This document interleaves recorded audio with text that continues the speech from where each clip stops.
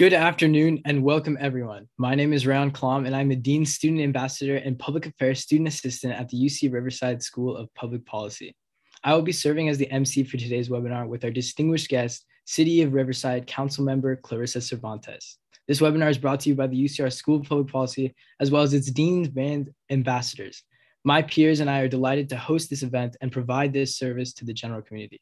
Before we get started, I want to first go over the format of today's online seminar. We will first devote the first hour of today's event to our presentation by our guest speaker. I will reserve the last half an hour of today's event for an audience Q&A. For that Q&A, I will have also invited my fellow public policy classmates to ask questions on camera directly to our guests.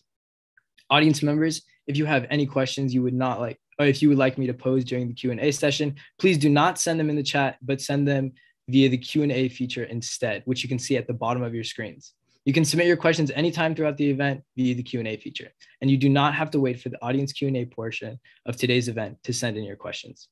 Now, at this point, it is my honor to introduce our guest speaker. Councilmember Clarissa Cervantes was elected on June 8th of 2021. She's a mother and lifelong Riverside County resident, and she's also the first woman to be elected to represent Ward 2, as well as the second Latina and second openly LGBTQ plus elected official on the Riverside City Council. Prior to her election, she was a legislative field representative for former Ward Council member Andy Meldrez, and she also served as an organizer for the SEIU 121 RN, representing over 8,500 registered nurses and other healthcare professionals in Riverside County throughout Southern California. She's earned her bachelor's degree in political science from Cal State Northridge and has also earned a master's degree in urban and regional planning from Cal Poly Pomona. Councilmember Cervantes, we're so delighted and honored to have you with us today. I will now hand it over to you for your presentation. Hello, good evening. Thank you, community. I am so honored and grateful to be here today. I want to begin by thanking the UCR School of Public Policy. Thank you for the invitation to be a speaker tonight in the seminar.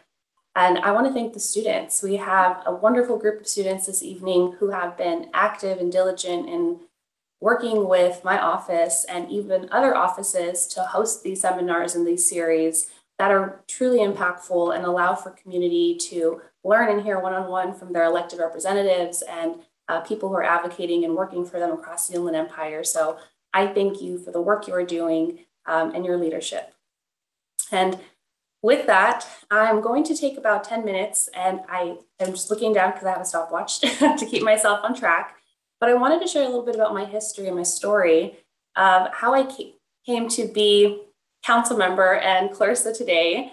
Before I share my PowerPoint and a little bit about now my time in office and what I'm working on as a council member. And my bio highlighted some of my history, and I'm going to walk you guys through a little bit of that because I think it's important and it gives context to who I am and how I ultimately ended up deciding to run for Riverside City Council and represent Ward 2. For myself, I was born out in the Coachella Valley. I was actually born in Indio, and I grew up in the city of Coachella at a young age on a ranch. My grandparents on my father's side have been here in Riverside County since 1920. And that is where my grandmother was born. And we still have that ranch to this day. And the ranch and my grandparents on my father's side really rooted me into the importance of community, as well as with my mother's side. She actually came over and migrated from Mexico with her mother and her siblings. When she was an infant, she was a baby. So she came over to the United States when she was 4 years old and later went on to become a citizen when I was 8 years old, along with my grandmother and my uncles, my tios and tias.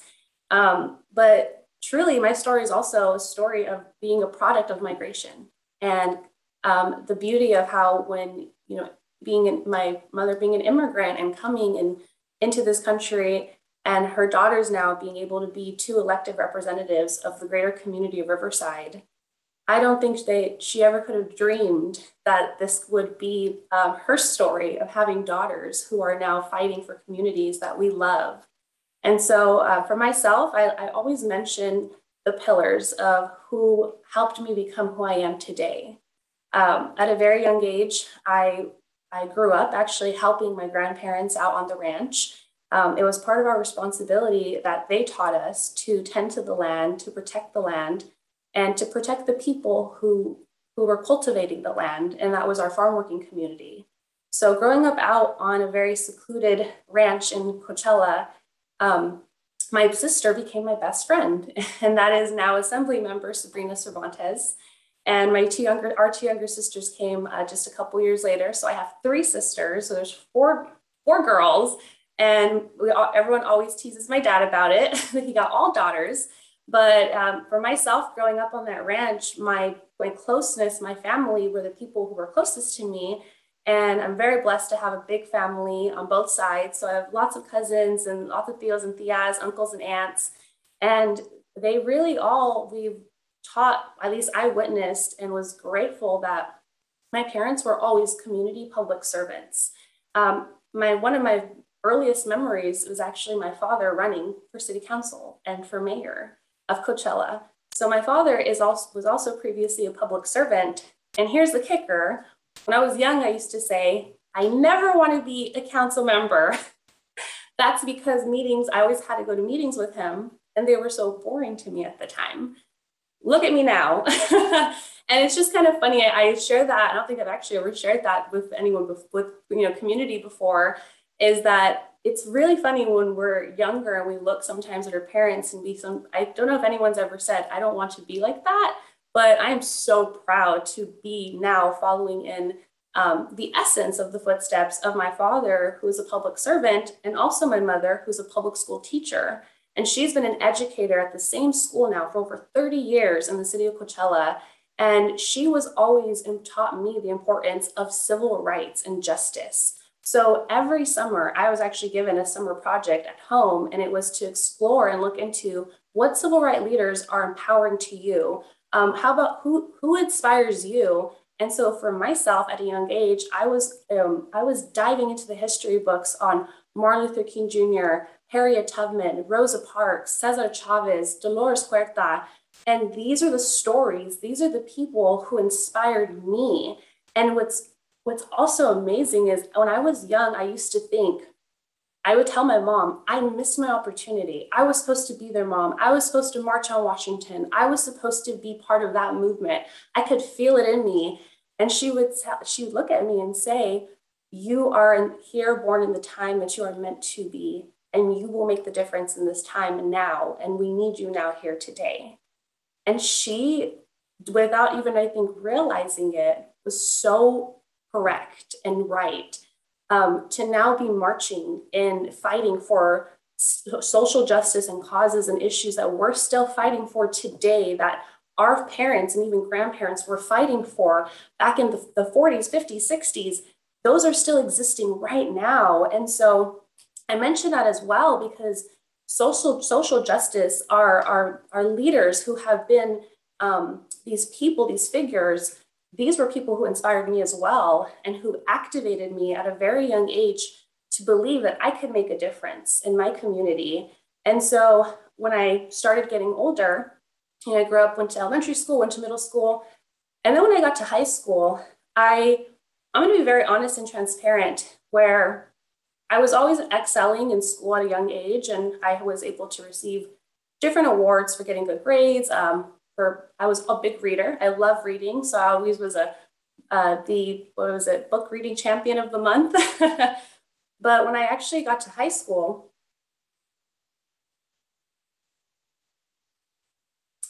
I was feeling conflicted at that time in my life. And I was actually going through a hard time, and I was depressed. I had fell into a stage of actually being depressed, and I was suicidal for several years of my life when I was young. And I mentioned this right now, and something told me inside today that it is so important for us to talk about mental health at all ages and all stages, no matter where, because we sometimes look at people and we think that they've made it and that it must have not been hard or that they must have figured out another way. But I want people to know that the only reason I believe I was partially able to figure out a way out of high school was because I had two mentors who saw me and saw that something was wrong, and they reached out to me. And one of them was the wrestling coach. His name was Tom Jenkins. Rest in peace. He passed away from cancer several years ago. But he saw that I was troubled, and he just called me into his office one day, and he was the ASB advisor. So he actually asked me, he looked into my grades and met with my counselor, and they decided that one of the best things for me would be to be involved in ASB, which is student government. And he offered me the opportunity and said, if you want to turn your life around, I want you to show up tomorrow morning at 6 a.m. and be here for 0 period. And I didn't know what to think. I didn't know why they wanted me to show up, but I showed up, and it changed my life. I was then able to be involved and have friends around me who were involved in the school, who cared, who were just interested in different things, but that we actually were interested in them as alignment, the same thing as well. And it really changed how I felt as a person and my value, and in people seeing me, and in people not looking at me and putting me on the sidelines, and realizing that even though Clarissa shows up and she seems happy and joyous, there were adults who saw that there was something else bothering me, and they didn't ignore it. And that other person was Dr. Farah Meadows. She is still an educator today out in the Coachella Valley, and she is an inspiration to me. And she also really held my hand and my soul while I was journeying through these battles that were tearing me apart inside. But they were the two that actually helped me to pick up, because I went from being a star A academic student to basically failing out, and I wasn't going to be able to go to college.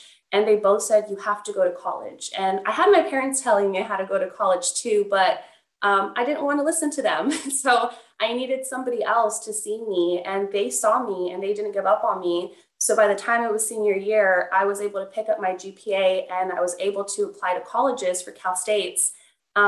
Actually, now to share my history, my family, my father went to UCR, my older sister went to UCR, and then I was the second born. So there was an expectation I would go to UCR, but I actually didn't have the GPA. And I was so ashamed at the time and so sad about it. But it led me to Cal State Northridge, which I'm so happy that I believe that's where I was actually supposed to be and end up, because that is the college where I went, and that changed my life. So I'll now jump ahead to, I've been able to graduate from high school, and I decide to pursue political science. So I enrolled Cal State Northridge, which is in the outskirts of Los Angeles, for those who may not be familiar. And my first 2 years in, I start working full time, because for myself and my family, which some people may also resonate with, unfortunately, my parents, even though they each had degrees, even though they both had 2 good paying jobs, because they had 4 daughters, and my older sister Sabrina just graduated from UCR. College is so expensive, they didn't have enough money to send me and pay for my full tuition. So I had to start working, and I didn't want my little sisters to struggle the way I was struggling. So I took it upon myself to work 2 jobs while taking 18 units. And it actually really created a stressful living, I think, several years for me, overworking myself, because I was trying to provide for not only myself, but for my family. And so I worked at Hallmark. I would go to Subway from 5:30 a.m. till 3:30 p.m. I'd get in my car, I would drive to the local mall out there, Topanga Mall. I would change, and then I'd go work from Hallmark from, I think it was like 5 p.m. till 10 p.m. closing. I'd go home, do my homework, fall asleep at 2 a.m., and then wake up and do it again. And there was some days too that even that felt unbearable, and I couldn't figure out, how are people living like this? How are people getting by? How are they able to survive? And so I think even at that age too, I started thinking to myself, how can we make things better for people? How can we make college more affordable? How can we make rent more affordable? How can we make it so people don't have to work so hard just to try to get their higher education? And for myself, after I got my bachelor's at Cal State Northridge, I decided to come to Riverside because there was a job opportunity, and it was in voter registration. And I had, in my college time, I forgot to mention this, but when I was at Cal State Northridge, my first job working in the political field was actually going door to door in LA, and I was part of different campaigns for LAUSD school board races. So I had a chance to get that first door-to-door experience out in Los Angeles, which is very unique. I mean, every neighborhood's unique, but I think what really has given me this broad, unique perspective is that I have knocked on doors from almost all of LA County and Riverside County, like across cities. And that has really allowed me to see how different our communities are all across Southern California, even California. And so after working in those races, I came to Riverside for the voter registration drive that changed my life. And I had a chance to work with my older sister, Sabrina Cervantes, and we led a drive with 20 people that registered 20,000 new people to vote here in Riverside County. That voter registration drive changed the representation that we still see today. We were able to have Senator General Richard Roth become elected, Congressman Mark Takano, Assemblymember Jose Medina. Those three came in and shifted the representation of the Inland Empire. And then I had the blessing to be asked if I could come in and work for Councilmember Andy Melendrez. So by saying yes to one opportunity, another door just opened for me that I had no idea was ever going to happen. And then after working and on the ground, essentially organizing and trying to get people to believe in the power of voting. And here's also a big piece is we still have so much apathy. There's still so many people that don't believe in the power of their vote. And that was the biggest thing that I found when I would go door to door was people saying, my vote doesn't matter. They don't care about us. And I was the face having to tell people, yes, someone cares about you. I do. That's why I'm here. I care about you. I want you to vote so that your family has someone who's fighting for you that's going to make a difference. And so I think all those conversations and all the faces that I met throughout my journey, they stayed with me. And so when I came to work for Councilman Andy Melendrez, I had the blessing of actually representing Ward 2 as a legislative field representative. And that opportunity for 3 years opened my eyes to what local government can do in terms of transforming neighborhoods and cities. I had no idea the capabilities that the city of Riverside had, being its own utility, having our water. I mean, it's amazing the connections that we have with the Gage Canal, that we have with our sustainable, energies with the green belt. There's so much here that we have in a city that doesn't exist in even other parts of the world. And I realized like Riverside is this like powerful this space that really is growing and people, it's attracting people. People want to live here. And this is essentially the community that I came to call home. And I found the residents embracing me as family, as their own as well. And so I fell in love with this community, and this is where I've chosen to raise my daughter. And my older sister and I have always usually lived within a couple of miles or from each other. So having my sister out here and she's growing her family has really been a beautiful experience for me.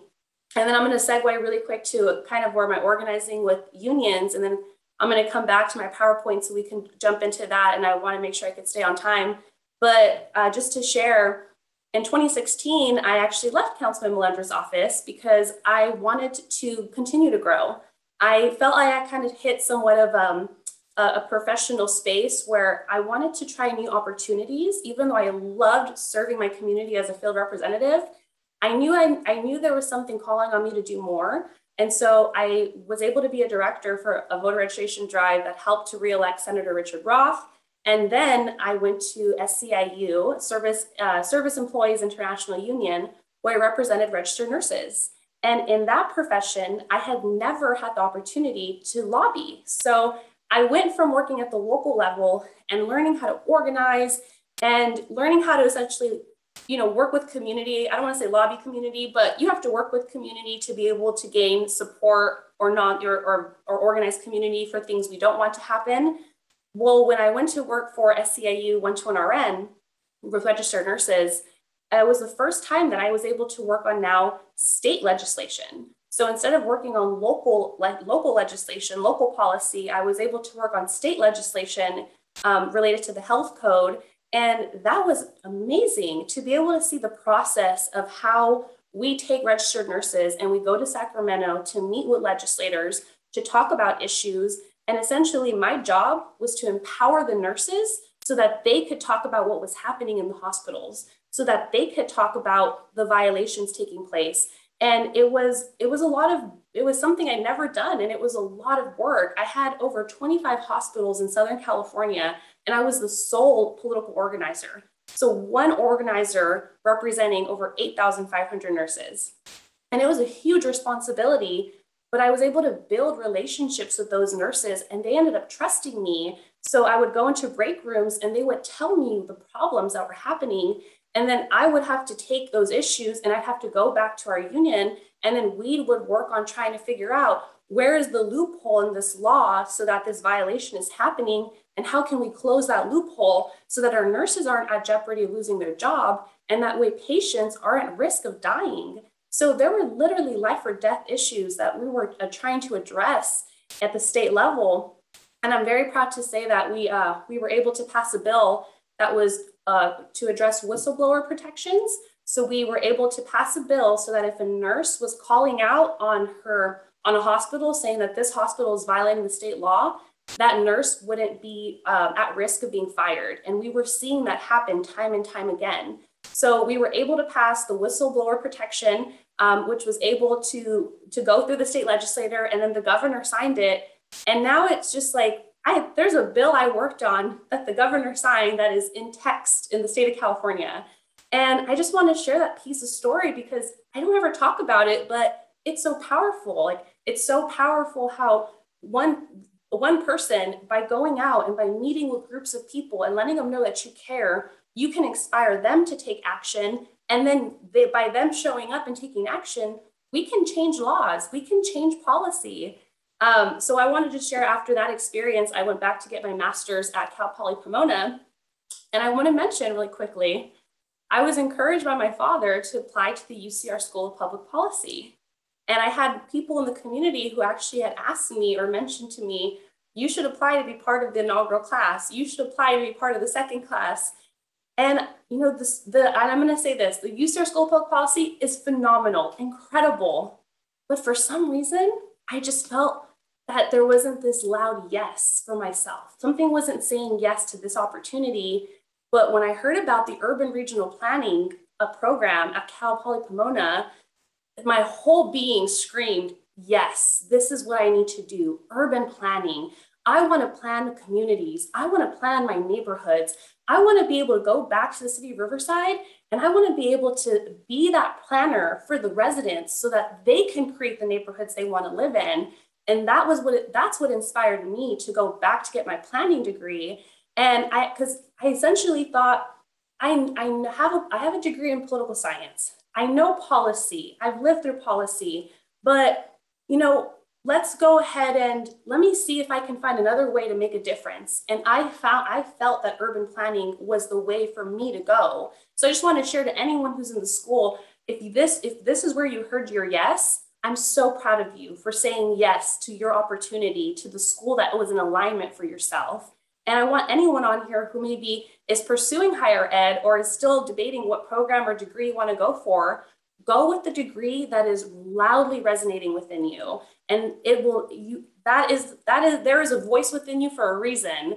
And so I just want to share that piece. And I'm now going to segue to my PowerPoint because I want to make sure I can go through some slides with you all. But I just want to share that in my journey, I never knew that I was going to run for city council.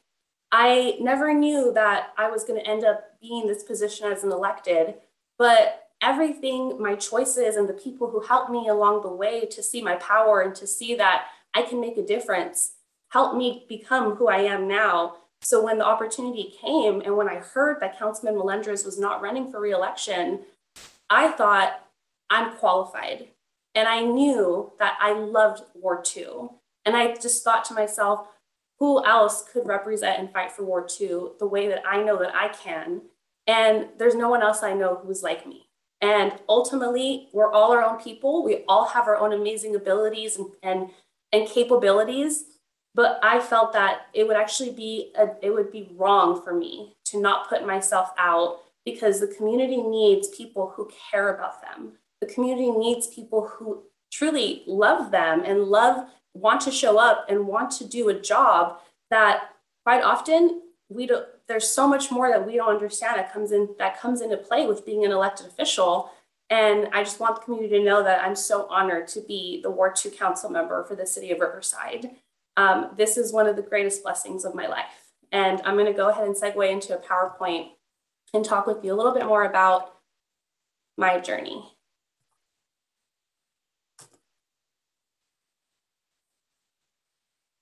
Oh, we got to start from the beginning. Excuse me. Here we go. So I walked you through now a little bit about who I am and how I got here today.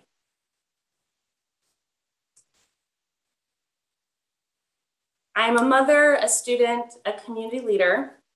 I have had the opportunity to fight for social justice, increasing participation in local, state, and national elections. I actually forgot to mention, but one of my most recent elections that I was really proud to work on was on the presidential campaign for Senator Elizabeth Warren. And for myself, as I mentioned, my journey, I had a chance to earn my bachelor's degree in political science from California State University, St. Northridge, and I'm now completing that master's degree in urban regional planning at Cal Polytechnic Pomona. And my life as a legislative field representative, there's a nice photo here of former Councilmember Andy Melendrez, who represented Ward 2 for 16 years. A long-term elected who was continuously chosen by the community to be an advocate. And that I will say that my 3 years working with Councilmember Melendrez really gave me insight into the neighborhoods. And I want to mention, if we have any of our residents from our neighborhoods on here, University neighborhood, East Side, Sycamore Canyons, Canyon Crest. I was like, I'm missing one. And we even have smaller neighborhoods within our neighborhoods. We have University Knolls, we have Colony East. So I want to highlight and just mention, if there's any residents on here who have known me since the journey, it's great to see you. Thank you for joining today. Being a legislative field representative gave me insight into the neighborhoods and into the issues that still exist today in some of our communities. We've been able to address a great number of quality of life issues, but they are ongoing. And so I think that gave me personally an advantage when I was a candidate, because I knew the fabric of the communities. And I don't know if I personally believe it is because of my connection to residents, but I also have a good memory. But I still remember, the names, the addresses, the homes of many residents who I worked with across the city.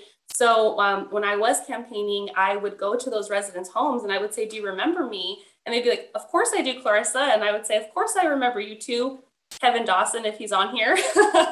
But I just want to say that, to build relationships and to be able to be a legislative field representative is to be a relationship builder and to be a connector and to connect community to resources. And so I think I became pretty experienced in being able to address and solve quality of life issues, while also being able to keep my pulse on the issues to residents beyond Ward 2. I'm a mother, I am a researcher, a community activist, and a council member now. I was honored to be sworn in on July 13th of this year for a 5-year term. And it is true, I am the first woman to represent Ward 2. I am the second Latina ever elected to the city of Riverside City Council. And I am the second openly LGBTQ plus elected. And I personally identify as bisexual and queer, and my pronouns are she and they. And I want to mention to folks just briefly that making the decision to run openly as an LGBTQ plus candidate was and continues to be challenging at times. We are still growing and evolving as communities. And it's really interesting that there's still people that will make comments that are hurtful. It's unfortunate, but I've just learned that there is resiliency in being authentic. And there's power in being true to who you are. And I actually did not know, I didn't realize my truth of being LGBTQ plus and being bisexual and queer until my late 20s, when I was able to take a queer feminist theory course, and it completely changed my life, literally. But you know, there's been many times, I want anyone to know out there who may identify with the community or may have family friends, that you're not alone, and know that if you ever need support, that I'm here, my office is here, and that to be able to stand up and show up in your truth, you have a community out there that supports you. And I can't tell you how many people have reached out to me from the LGBT plus QIA community who have told me that you telling your story or you being honestly yourself has given me permission to be authentically myself. And so I want to just share that with folks, because sometimes I want you to know that there's been times where I felt alone. There's been times where I felt like I wasn't supported as much as I wanted to be, but I'm blessed to be also an out representative with my older sister, who has also felt those hardships and has felt sometimes the attacks. And so I'm grateful that I have her that I can sometimes call and be very raw and honest and share my emotions when days are hard. But I want to share with folks that on the other side of hard days are happy days, and are beautiful days where you know that there are people who embrace you. And we as a city, and I as a city council member, I'm here to make sure that we can embrace and celebrate all the parts of who we are and all the different people who live throughout our community. So I wanted just to mention that piece. Another thing that makes me unique, I believe, is that I'm a community artist, I'm a muralist, and I'm also a small businesswoman. I have my own small business that I've worked now for, well, I've had a joint business with another group called Mujeres Murals that we formed back in 2016 or 17, I can't remember now. And then I went on to form my own business this last year, which is Cervantes Environmental Planning and Design. And my emphasis in that is to be a community muralist that helps to transform neighborhoods, but also to serve as an urbanist who helps to plan communities with intention. So these are two other titles and roles that I carry, and I'm very proud to embody. For myself, when I think of community vision, I'm always thinking about developing responsibly, intentionally, as I mentioned, with art. In art, for me, has to be part of a lot of that fabric of the conversation. I always want to make sure that we are driving and pushing innovation and pushing the envelope when we think of how we can connect our residents throughout the city of Riverside. My focus when I went to get my urban planning degree was actually transportation planning and policy. So I'm a huge advocate for public transportation, and I want to see how we can strengthen our fabric of our public transportation network, so that way we can get people out of cars and we could get them using public transportation, getting people on buses, getting people to use their bikes and paired with walking and ride sharing. There's so many things that we could do to improve our air quality, but it starts with having a strong public transportation network and having a good network in general that people can move through. If you can't move through your community, if you don't feel safe, or if you don't feel encouraged, you're not going to do it. And that's something that I learned firsthand. I actually had an opportunity to study abroad in Beijing when I was at Cal Poly Pomona. I lived out there for 5 weeks. For 5 weeks, I did not use a car to get around that entire community. And the only reason is because of how incredible their public transportation system and network was. So I want to see how we can get Ward 2 to be, and the city of Riverside to be at the forefront of getting people to seek alternative transportation. Community revitalization. One of the things you're going to see coming in the future into Ward 2 is going to be Park Avenue revitalization. So if you're coming down University Avenue from UCR, like you're driving into downtown, you're going to hit Park Avenue. If you make a left on Park Avenue, this is where you're going to see the transformation that's shown here today. We had the opportunity, the city of Riverside, we won a grant for $30 million from the California Strategic Growth Council. That grant is going to be used right here in the heart of Ward 2. So what you see here in this image, we are going to be bringing in bike lanes. We're going to be bringing parklets where essentially people have probably seen them in other cities. It is essentially an outdoor eating space for you to sit or just hang out. We're going to be adding string lighting so that people feel safe and that it has that nice aesthetic when you want to go out and walk around with your friends or your community. And we're going to have art alleys. So we already currently, Ward 2, and I think now Ward 7, a couple of the wards have, but Ward 2 actually was the pioneer that started having art alleys get implemented. And that was because we had a lot of tagging, graffiti, different things that were being put up. And residents were saying, we're sick of it. We need help. There needs to be a better way. And we found that by bringing art into the alleys, that art actually was left untouched. People would leave it alone. So we're going to continue to bring more art alleys in, and then we're going to do business makeovers. So just here's another example of a parklet. And the context behind the grant is that we are essentially addressing how to transform our climate communities. So this is, again, linked to active transportation, affordable housing, and ultimately creating sustainable communities. So we want to, again, encourage residents to consider their carbon footprint and see how they can make a difference in their communities.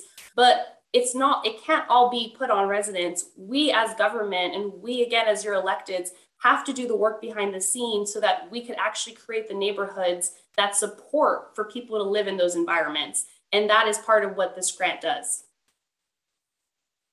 So here's some pictures of Park Avenue today. You could see that, just so you guys know, Park Avenue, the east side is over 100 years old. So some of these buildings have been here for decades. And you could see, the wear and tear, of course, over time. And some of these business owners are first-time small business owners, and a lot of them have not had opportunity or funding to improve the outside of their businesses. But with the business makeover that we're going to do, we want to bring and see this type of environment. Colorful, inviting, bright, the types of spaces that make people excited to visit. And I want UCR students to be able to say, like, hey, you guys want to walk down Park Avenue? And, and it's like that, having that kind of idea or language is what changes how people feel about parts of their neighborhoods. And so there hasn't always been maybe, the businesses here haven't had that opportunity for someone to say, like, hey, yeah, let's go walk down, downtown and go shop. We want residents to say, look at Park Avenue and University and think intentionally, this is the space that I want to support. These are the places that I feel called to. We have one business that we recently transformed. You could see here at the front, this is Park Avenue. It's a Polynesian restaurant. And our local artist in residency, Juan Navarro, he donated time and worked with residents and the business owner to transform the restaurant. And this is it currently today. The bottom mural is now complete. You can actually go there and see this in person. The business owner has said that since the transformation of his storefront, he has increased his business, if not double, more than 3 times, with just people walking in out of curiosity. And then we also have the Arcee's mural project that took place. This was a project that was in partnership with the Riverside Art Museum. And here are several pictures of the artists, all that were selected. And most of them are local here to Riverside, which is fantastic. So we're giving local artists in the City of Arts and Innovation, we're giving them an opportunity to be able to showcase their art and to be able to tell community, that is my art in my neighborhood or my community. I was able to be a part of it. And so here's a beautiful mural that people are always taking photos in front of. And this is also located right in the corner of Park Avenue and University. Next slide. And our newest community mural was just placed over off of, it's by Habanero Mexican Grill. I can't remember the cross street right now. But this was actually sponsored by Verizon and Juan Navarro. This is a photo of me and Juan. But the mural says in Spanish, the translation is, be kind to yourself today. And so it really is just an empowering, positive message that we wanted residents, when they go out into their community, that they remember to be kind to themselves. And the goal and the intention is, you know, if we're kind to ourselves, then, and if we love ourselves, then we are going to we're going to be kinder to the people around us. And so we wanted something that would, again, empower people in the community as they're just walking around and going about their day. I did want to share with folks my regional appointments. So when you become a council member, you actually get assigned to some regional county appointments. We have a number of boards that council members belong to. And the ones that I was appointed to, I actually asked if I could be part of the Aguamanza Industrial Growth Association. I am the lead member for that one. And then we also have the Riverside Neighborhood Partnership. I am the alternate. Councilmember Edwards is the main member. So when she's not able to attend, I attend on her behalf, or their behalf. And then the Riverside Model Deaf Community Committee. This is also, Councilmember Fierro is the lead member and I am the alternate. And I want to share with folks, I actually requested to be part of the Model Deaf Community Committee because when I went to Cal State Northridge, Cal State Northridge is the second, I think it still may be today. When I attended, it was the second deaf school in the nation. So they have a phenomenal deaf program there for our deaf studies and students in general. But I was essentially immersed into a community where I had friends who were deaf. And when I was going to college at that time, I took ASL 1 to 4 so that I could learn how to communicate with them. I'm still a little shaky today. I am not fluent in ASL, but what I learned in my time being a student there and learning from my friends who are part of the deaf community is that these members of the community are constantly treated like they're not regular people. They're treated like they're not even human sometimes, and it's so heartbreaking. And I witnessed the struggles and the battles that they had every day, just trying to get through their day. And so when I came in to be a council member, I knew that this committee existed, and I want to do what I can to work with our deaf community here in Riverside. We have a fairly large deaf community here in the city of Riverside, and we need to do better to make sure that they are connected and also part of the fabric of our community. And only recently, the city started to have ASL interpreters at almost all their events, which is amazing because we need that. So I believe now it's a requirement for the city. Whenever we have public forums, I believe we have to have an ASL interpreter. And so that's fantastic. And that's a great first step, but we have to do more. And that's why I wanted to be part of this committee, because I felt that my life experience and having friends who I consider family, but having friends who have shared with me their struggles, I thought maybe my voice and my presence can make a difference. And so I'm excited to be part of all of these committees at the regional level. And then for my Ward 2 committee assignments, I currently serve as the chair of the ICGC, the Inclusiveness, Community Engagement, and Governmental Processes Committee. We refer to it as ICGC because it's a long name.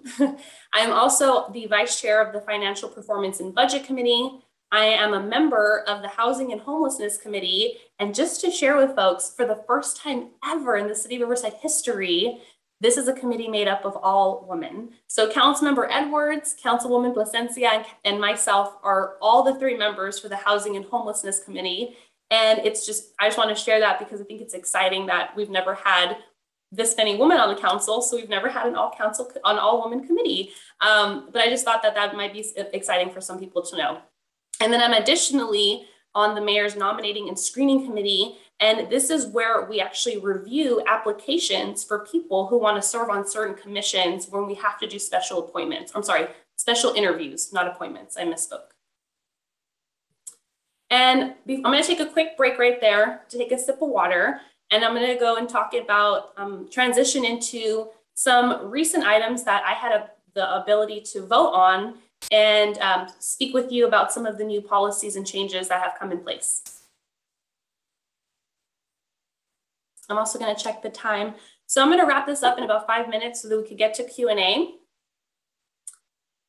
And I want to mention the sidewalk vending ordinance because we recently had coverage on this. So there was, some coverage in the press enterprise. I saw some things online, and I just wanted to share with folks that we were able to have this approve a new ordinance or update our ordinance at our council meeting on Tuesday, September 21st. The ordinance goes into effect at the end of this month. And so currently we are working with our county partners, and we're working with our code enforcement to make sure that once things come into place and that they are approved, we can work with our street vendors to get them permitted so that they are able to legally operate. But just want to share with folks that, you know, it was really interesting to go through the process and hear the conversations and hear the comments from residents. And interestingly enough, this was kind of controversial for some folks. We had brick and mortars, small businesses, you know, essentially restaurants that are storefronts, who were calling in and sharing with council members that they were concerned. They were concerned with this being approved and how it could impact their business. You know, are we going to allow for them to?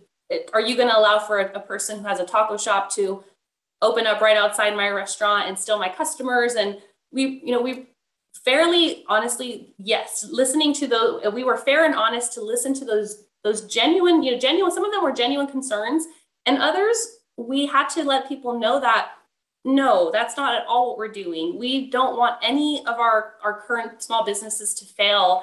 And that's not what the sidewalk vending policy does. And so what we were able to do is we set up and put in place restrictions so that operators have to stay X amount of feet. I can't remember off the top of my head, but there's a certain number of feet that they can't set up next to another business.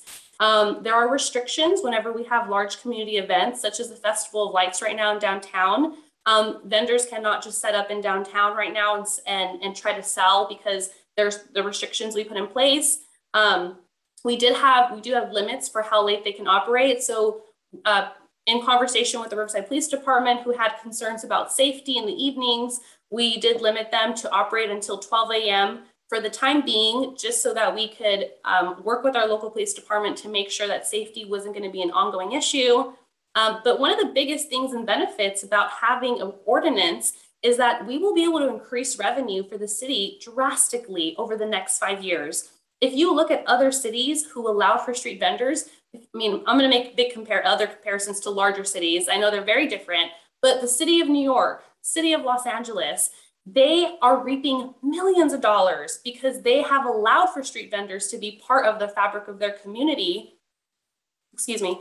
And so I think we as a city and as a county, we are going to see revenue come in, but we have to work with the street vendors to get them permitted and to make sure that they are, of course, following all of our health codes and policies. And I just want to reiterate to folks that there's been questions or concerns are they meeting the same standards? Do they still have to do the same, meet the same health standards?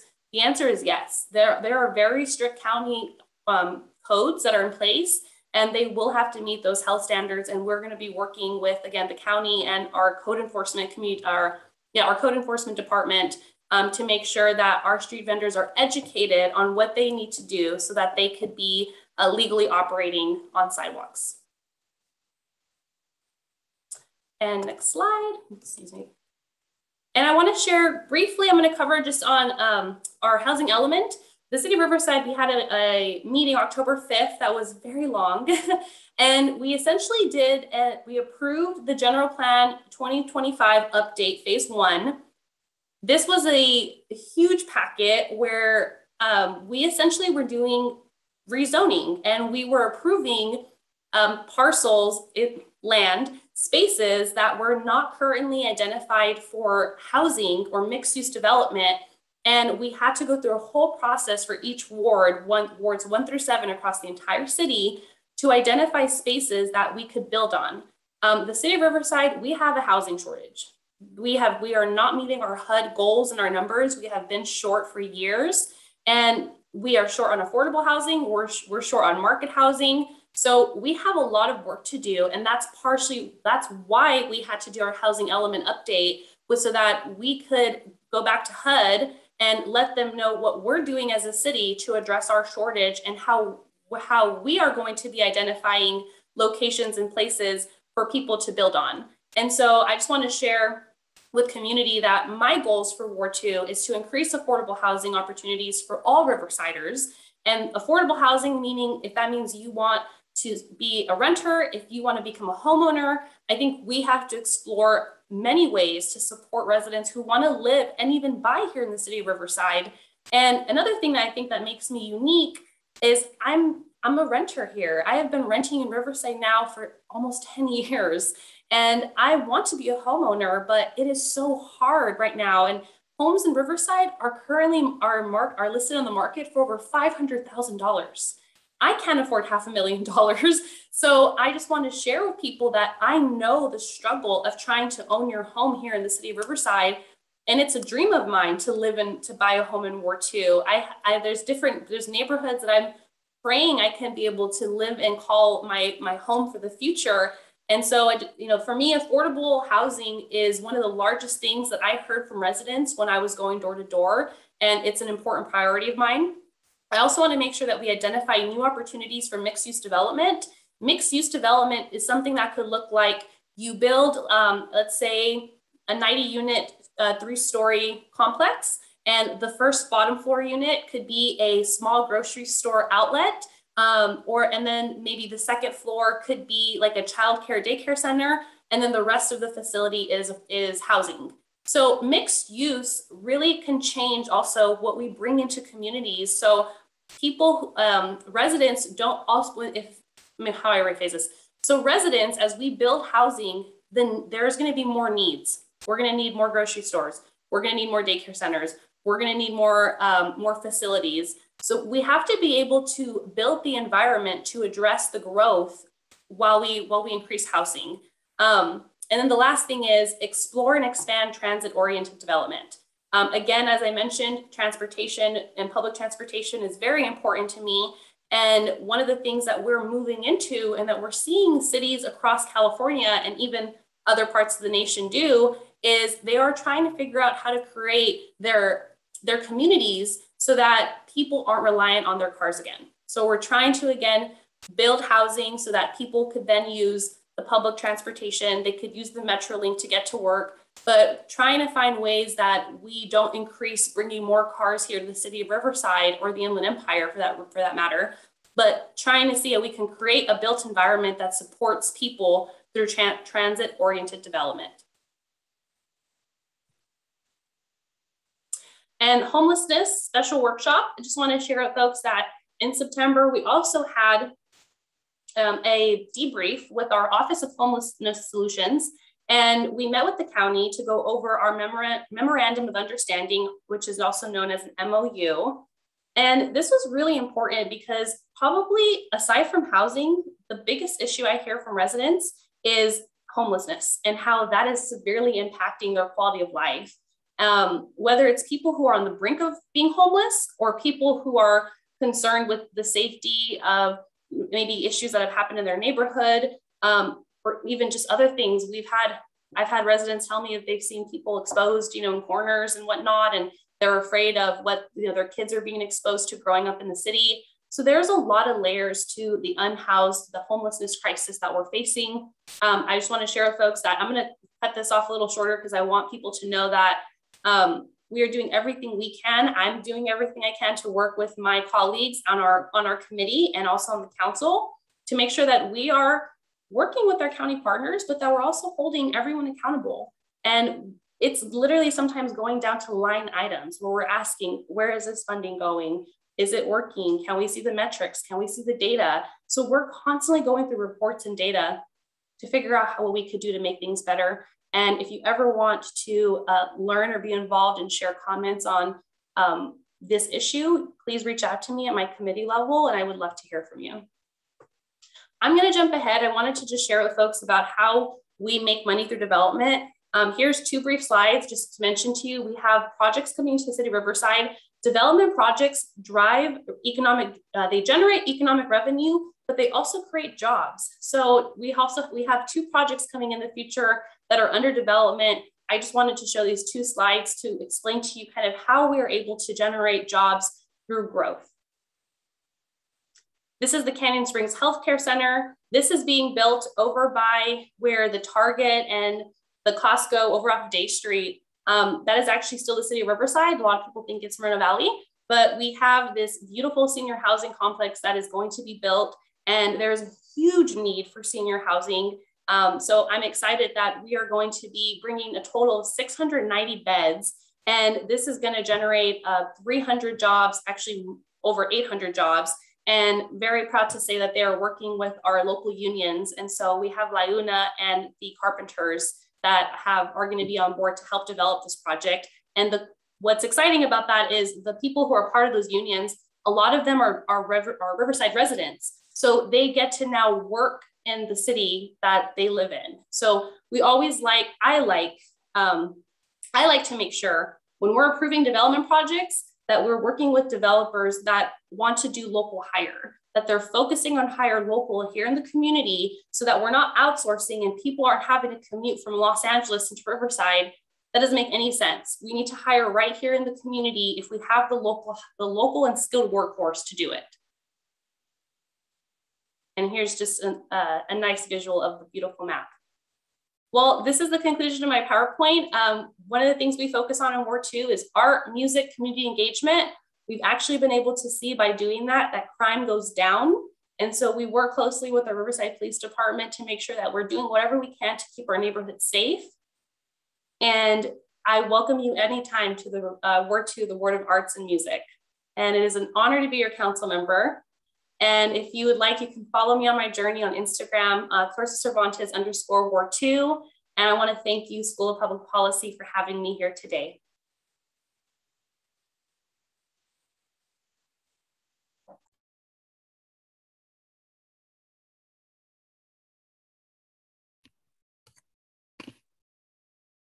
Thank you so much. And thank you again, especially for giving some insight to how relevant your family was to your career and a little bit on your inspiration.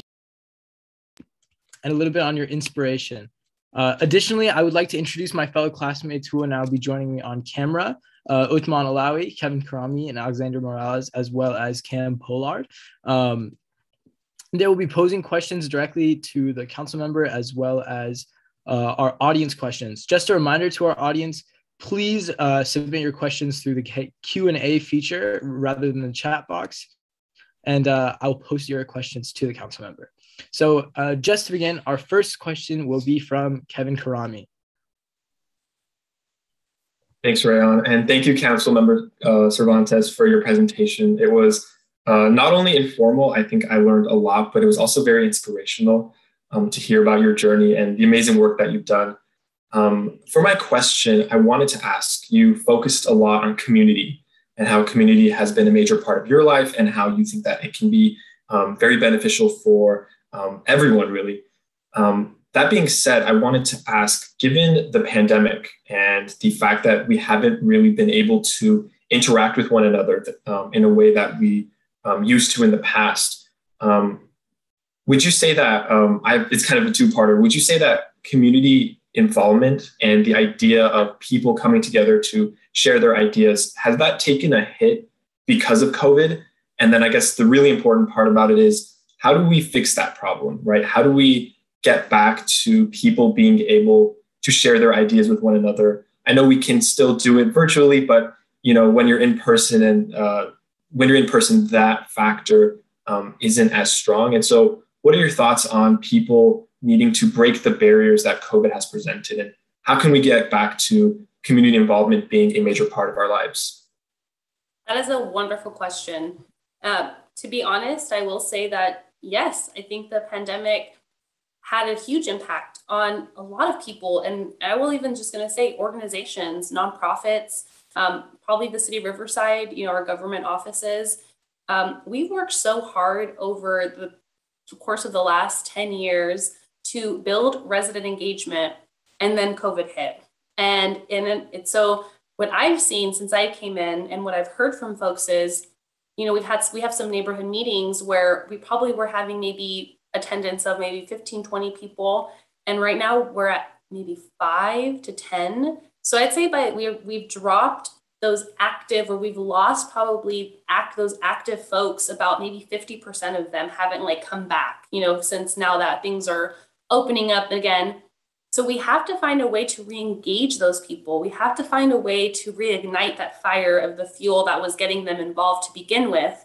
One thing that I love to say, and there's a quote that I live by, it's Maya Angelou: people will forget what you said, people will forget what you did, but people will never forget the way that you made them feel. And so I live by that quote, and I believe that it is my responsibility to ignite people to feel something that inspires them to be involved, that gives them a reason to say, I want to show up and I want to be part of this. And I think that part of how you do that is by doing what we're doing right now, having a conversation, talking to each other, looking at each other eye to eye. And I've even found that we can make a connection through Zoom. Like, you can have a connection over the internet, but nothing compares to that in-person human experience, right? And so I'm excited to be able to get back to we've now been having meetings again in person, and I could see the light it brings out of residents when they meet with me in person versus when they meet with me virtually. But I think no matter what, the best thing you could always do is give people your time and give them your care, and let them know that you really are listening to them, because then that leaves them with, I want to come back here. I know that my presence makes a difference because that person told me or because, XYZ. So I just think that that's part of how I approach it. But I do think that there's a lot of work that we're going to have to do across the board. And that's why it's great when we have people who are active and excited and inspired to want to get people involved. We need you. We need you to be the feelers who ignite and pull people in. So if you're out there, come help us out. Thank you. Thank you so much for your response and how to combat that kind of apathy. Next up, we have our first audience question from Kevin Dawson. He's interested in good governance. How does a city avoid becoming a city of Bell scandal, or a scandal of Ontario Unified School District, or the one of City of Moreno Valley, where they continue to pay their retired city manager after retirement? Hi, Kevin. Good to see you. Thank you for the question. I think good governance, it's interesting. We're going through a process right now on the government. The title is so long, I can't even remember it. The Intergovernmental Processes Community Engagement Committee. We are going through a process right now. Actually, it's our board. We have a board of ethics for the city, and we're currently going through the board of ethics. How do I say it? I'm losing my words. Excuse me. We have language. Essentially, we're going through the language of how do we hold electeds and in general, maybe even board members or representatives of the city accountable if they do something that isn't unethical, or if we do something that, essentially we shouldn't, or maybe it's out of line, we abuse our power, something like that. We have a process in place, but that process has been, I don't know my choice of words to say, we have to do better. I guess there's something that we could do to improve that process, because right now, let me put it this way, there's a process in place. I don't think it's actually making a difference or being effective the way it was intended to be. So we are trying to figure out right now, how can we improve that process so that there is good governance and that we are holding people accountable if they do violate the charter, or if I violate the Brown Act. I would think my colleagues in the community should hold me accountable. And I think that's we need to have residents. I just want to mention this to folks too. It is our responsibility to show up and to do the best that we can as your elected representatives. And I'm all for my community holding me accountable, because I think that that's how we have good leaders and who ultimately are here to do the right thing. And unfortunately, that's not always the case. Sometimes the best people, sometimes unfortunately, some people are elected and they don't have the best interest of the collective. And then it takes community residents, people like Kevin Dawson, who are showing up and saying, no, this isn't right. No, I don't know if, Kevin is wonderful, where he'll text and he'll ask me questions and ask me and follow up with me on things that I voted on. And I have to be able to have and know within my truth why I took a position on something. Otherwise, I shouldn't be here. I need to be able to know why I am making decisions on things that I am. And I'll be honest, I'm probably not always going to make a right decision or a decision that's going to make everyone happy. But as long as I'm able to honor and know that I'm making a decision within my moral, my ethics, and within whatever I swore to, when I swore into office, that is my compass. And so by making sure that we also have transparency, so we have a transparent Riverside now, I think we still have more work we could do there too, so that community can know that they can trust us. And I think that's a big part, is that there has been trust lost between government and residents. And we have to acknowledge that. We have to acknowledge that we haven't always had honest directors. We haven't always had honest electeds, honest people who are going to give it straightforward and tell you what it is. People have tried to cover up sometimes things. These things exist in government. And if we're not willing to admit that, then I think we're going to be part of the problem. So I just want to share to Kevin and the audience that, I think I'm not afraid to admit when something's wrong, or even when something feels wrong. And it's up to us to make sure that we speak up and we stand up when something isn't right. Thank you so much for your response about remaining ethical after being in that kind of position. And I think next up we have a question from one of our SPP students. Cam, take it away, please. Thank you, Rayon, and thank you, Councilmember Cervantes. Your entire presentation was so inspiring. I love seeing your passion with you talking about everything that you're working on for the city of Riverside. It really is. What stood out to me the most was when you talked about transportation. I'm from the Bay Area, so I'm used to really a lot of transportation and not necessarily needing a car either. And part of the reason, for me pushing to get a car was moving out here to Riverside, because the transportation has just not been the greatest to get around. I was wondering how you were envisioning to making the transportation more improved, especially given the pandemic. Will it look differently? Will we have more codes on limits on buses? What are your thoughts, and with the health concerns as well? Yes, thank you. And that is such a good question. And I'll be honest, it's something I recently have been thinking about. I've been actually thinking, how are we going to get back? How are we going to get back to ridership? Just so everyone, whoever's listening knows, Riverside Transit Agency was doing what was actually increasing ridership from 2014 or 15 to when I was still working with the city, 2016, 2017, when I went in to get my master's. Part of my research that I invested in was actually looking into the various public transportation systems. I did research comparing OCTA, Orange County Transit, San Diego Transit, Los Angeles Transit, and Riverside Transit. And San Bernardino, Omnitrans. So I have studied and explored the ridership numbers for public transportation for those regions. And it was fascinating to me at the time to see how there was a trend happening where it was going upwards. People were actually starting to ride the bus. And then at the time, I would ride the bus from Canyon Crest. I would hop on sometimes Sycamore, go down to Canyon Crest, and then I'd stay on, and I'd go up to UCR, and then I'd come down University into downtown. And whenever I would get on the bus at the Canyon Crest stop, it would get filled with students, jam-packed. It was oh my God, I can't find a seat. Oh my God, I can't breathe. And then everyone would unload at campus, and then it'd be kind of a nicer, quieter, or a more roomier ride for the rest of the way. But what's so sad and shocking to see is that stop right now, if you get on it, it's not full, and it's not overwhelmed with students and who are using the bus right now. And I think COVID had a big part of that. My kind of sadness or frustration with what is then and what is now. Back then, several years ago, we have still so much of a stigma around public transportation. People view public transportation as, and I know this because I've actually done research on this, people have stigmas or these thoughts that public transportation are for people who are low income.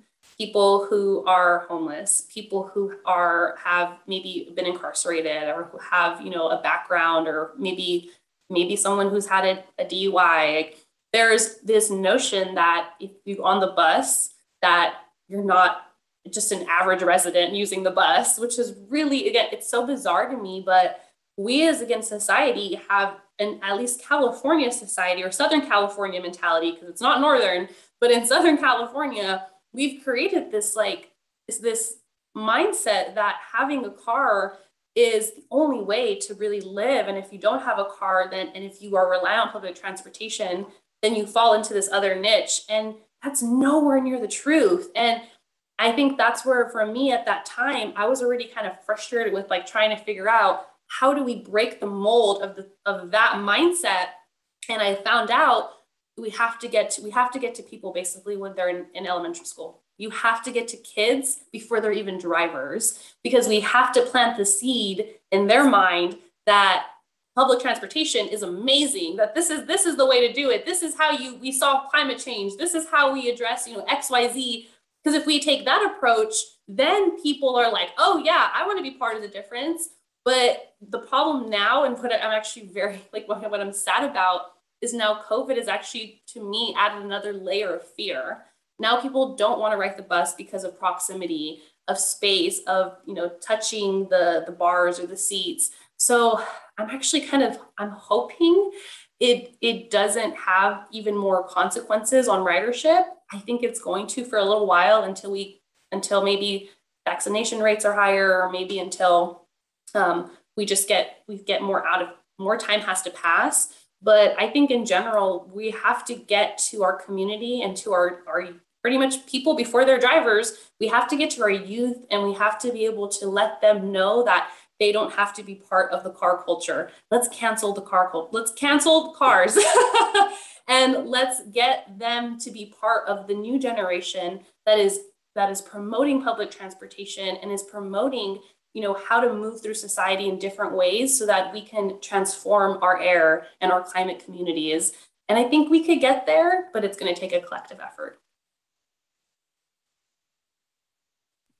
Thank you so much for your response, and definitely a very powerful solution to a very prominent issue. And thank you for giving us insight on an example of a policy that we need change and have COVID has dramatically impacted. Next up, we have a anonymous attendee who is asking, what advice do you have for students that are interested in a career in urban planning? Where should we start, or what should we do, or what should we go knowing into that career? I love that. Yes. Well, what's interesting? I've shared with folks, no one tells you when you're younger that you could grow up and be an urban planner. I don't know why. And I just want everyone to know you can be an urban planner. You can plan your communities. And, it's think for myself, I never knew that this profession existed, or that was an avenue that you could go down. And I learned later on, when I looked into the statistics, less than at the time, it was a couple of years ago, 1% of women across the nation were planners and Latinx. So when you look at the statistics and you look at who's actually planning communities, we don't have a lot of diversity. We don't have a lot of diverse representation. It's a male-dominated field, so we definitely need more women, LGBTQ plus, they, them, however you identify. We need more diversity and representation of planners.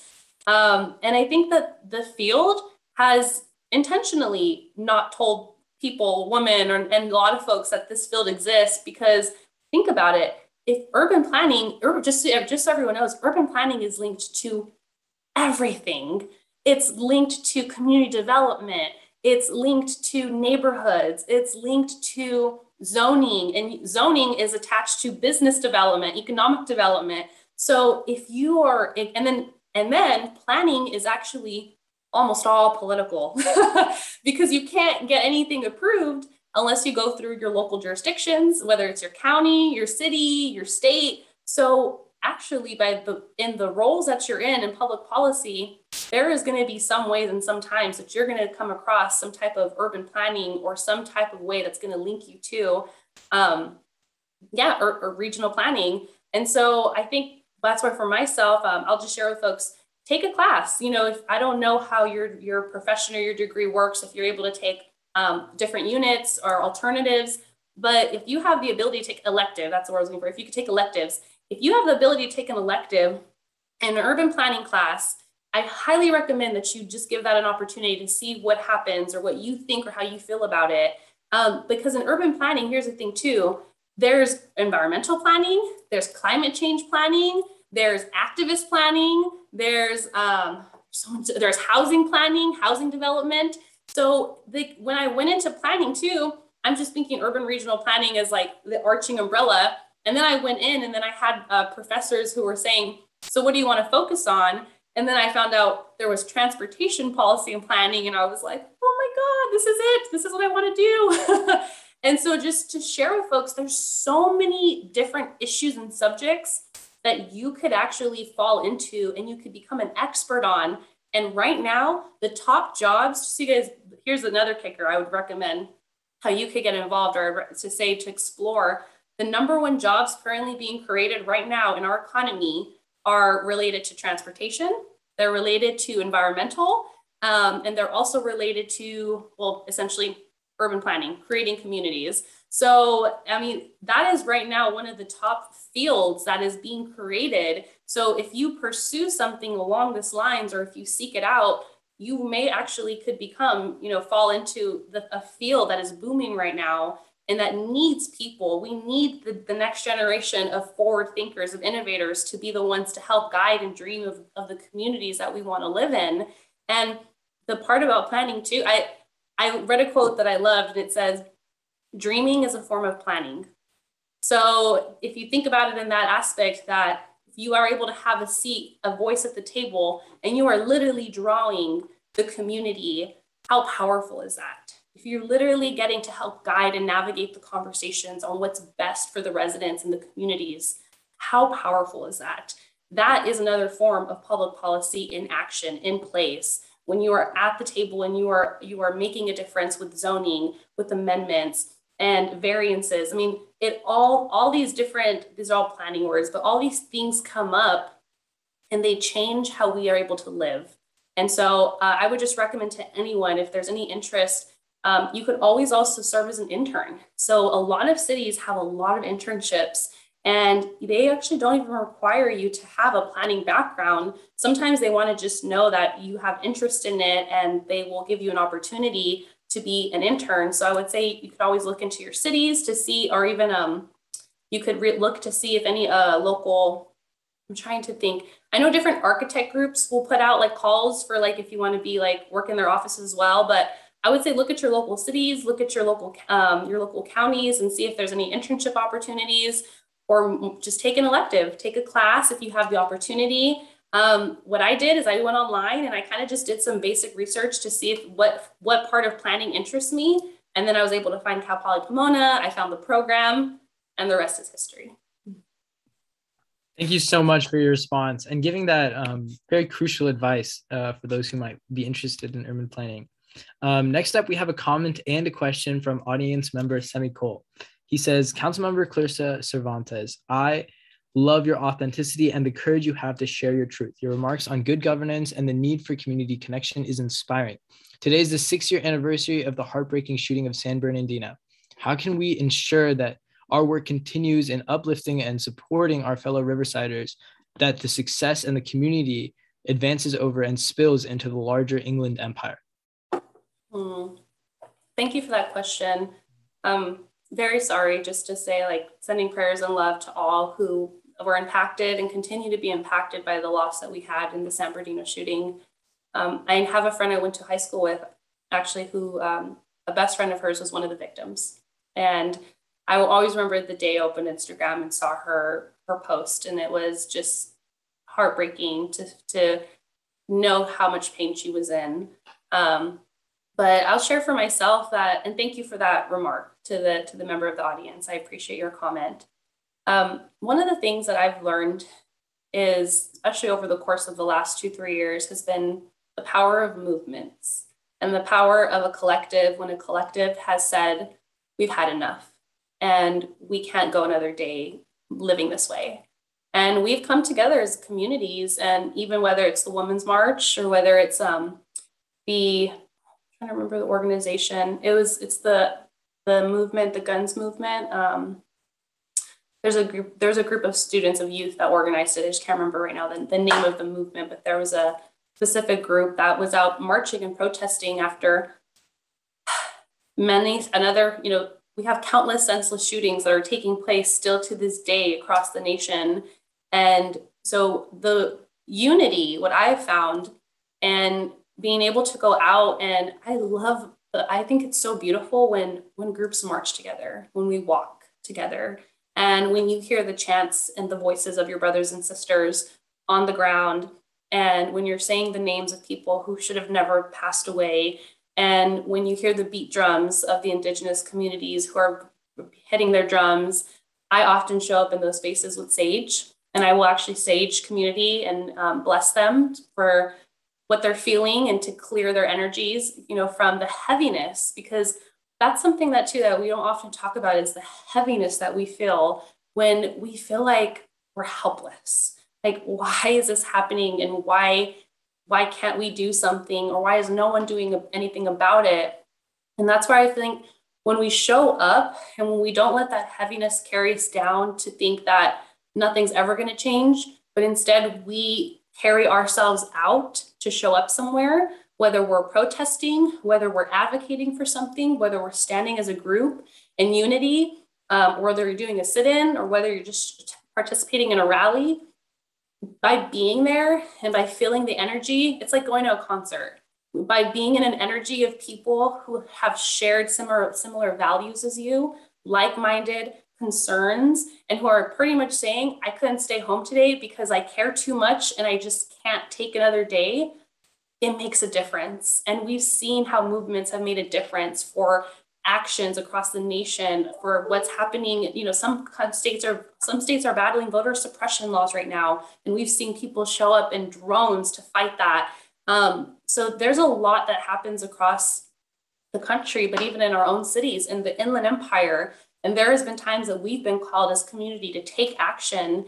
And I just want to encourage people, when you feel the feelings I'm talking about, don't let that pull you down. Instead, let that be the fire that ignites you to say, I want to be part of the change. And remember, like myself, I was a little girl once thinking, I missed the boat. I was God. I didn't get to be part of it all. You're here for a reason right now, today. You are meant to be part of the change that's happening now, because the injustices are still existing in this moment. They didn't go away. If anything, they were masked for a temporary time. And it's our responsibility to be the generations and to nurture the next generation to know that we can uproot this and that we can change the course of history, but it takes the collective. And that's part of why I think that I was elected, is because I believe that the collective of this community saw me and knew that I was going to be relentless in uprooting the issues that are rooted in our city government,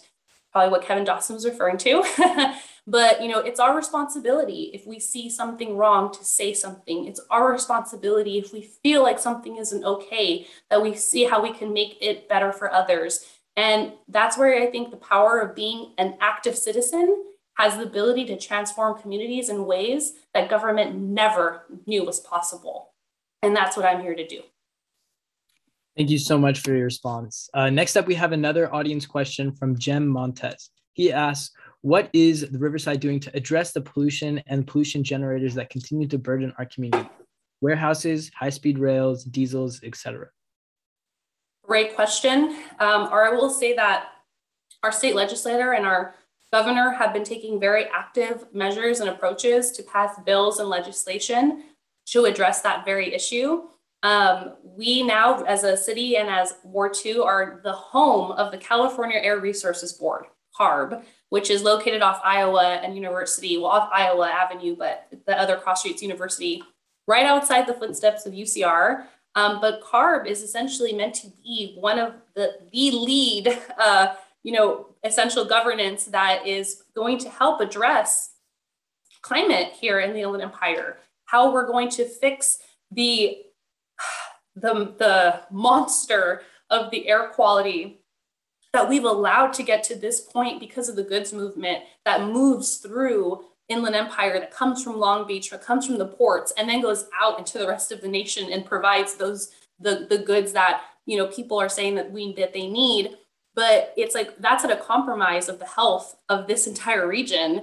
And so we need to do, and this is also where my transportation kind of came in, because it's also all linked to transportation. And so there's a lot of work and a lot of layers that need to be done. And I would love in the future if we actually would want to have another seminar, and we could focus on, you know, air quality or environmental issues impacting Inland Empire, and what we're going to do as a city, and what Ward 2 is going to be working on. But part of what I mentioned and I covered was the TCC grant. That California Strategic Growth Council grant for $30 million, that is actually intended to help reduce our CO2 emissions. That is intended to reduce our carbon footprint. That is intended to make a difference so that our air quality is able to be better. So there are currently investments already being poured into Ward 2 so that we can start to turn the needle and go the right direction. But it's going to take us working hard to make sure that we continue to hold down the moratorium on the north side. There's currently a moratorium in place to not develop warehouses on the north side of Riverside. And we have another development project being proposed, actually coming this month, a hearing for a warehouse project in Ward 2 down in Sycamore Canyon. And one of the biggest things right now I'm asking them is, what are you going to do with all those trucks? How are we going to deal with the air quality that's going to come in with 250 trucks every day? And these are the things that we have to be responsible for as leaders when we make votes and decisions, and we have to be willing to ask people hard questions. And that's currently a project right now that I'm facing. So just to let people know that I'm here to serve and to work with you, and I would love to actually hear from students on that project. So please send in your public comment input on the development project, the warehouse project that's being proposed in Sycamore Canyon. We're going to have 2 neighborhood meetings next week on it.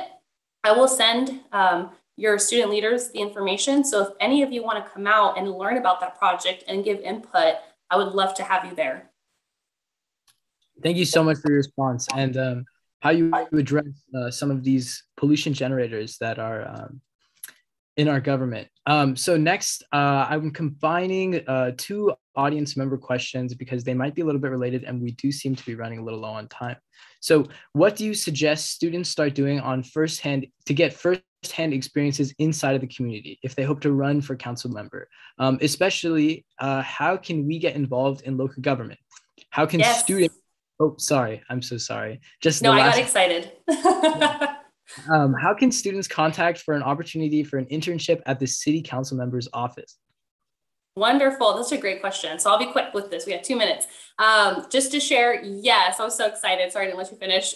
Please get involved. We actually have open commission seats right now. So for Ward 2, I have a couple open commission seats.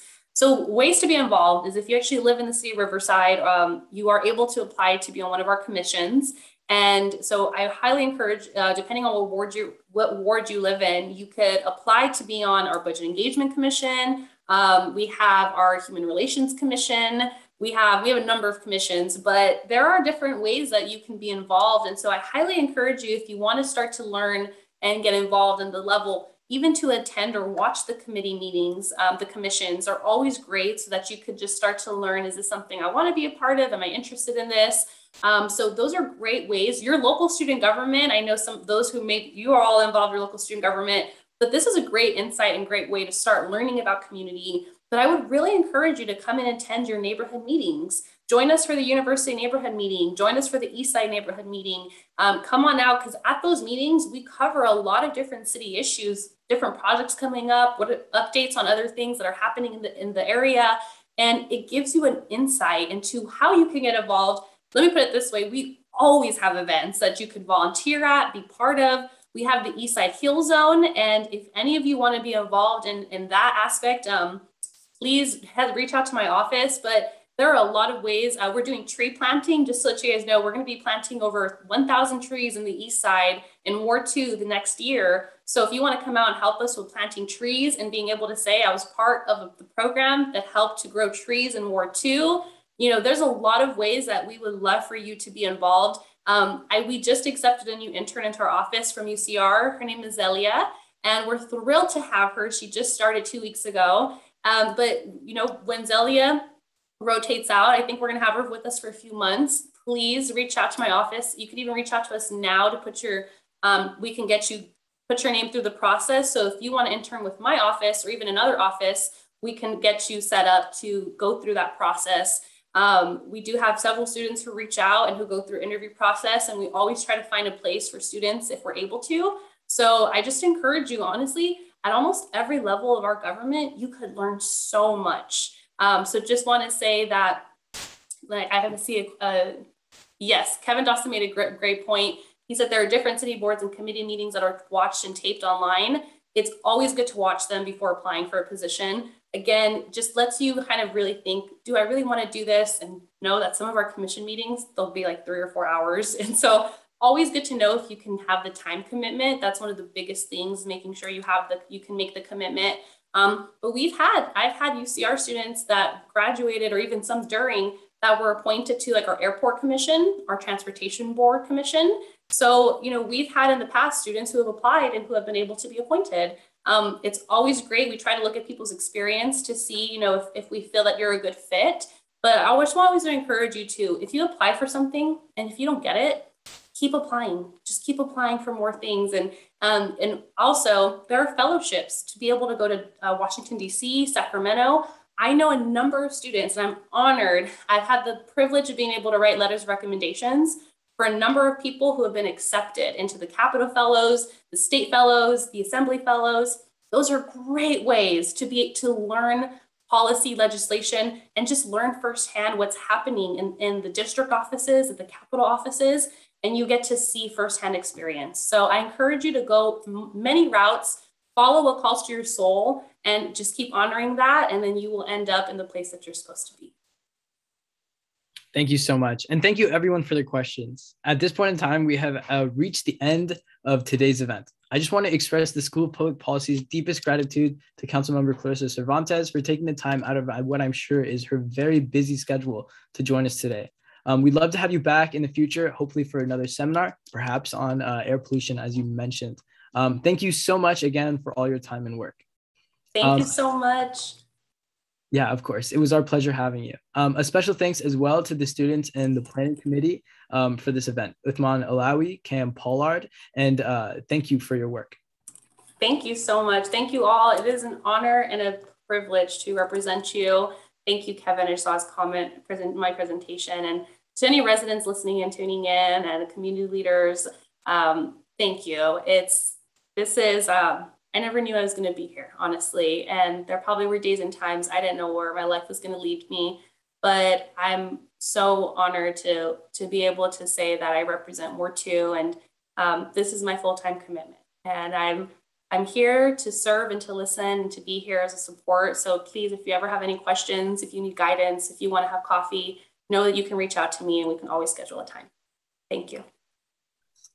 Thank you so much, Council Member. Also, to those who may be watching on a later date, we hope you'll join us at our next event online Wednesday on California. Governor Gavin Newsom's appointment secretary, Catherine Rivera, will be giving a seminar about how to serve on state and board commission. Or you can learn more about events hosted by the UCR School of Public Policy like these by visiting our website at spp.ucr.edu. While you're there, you can also learn about our Masters of Public Policy program, as well as our new BA MPP program. Thank you all for joining us today, and we look forward to seeing you at future SPP events.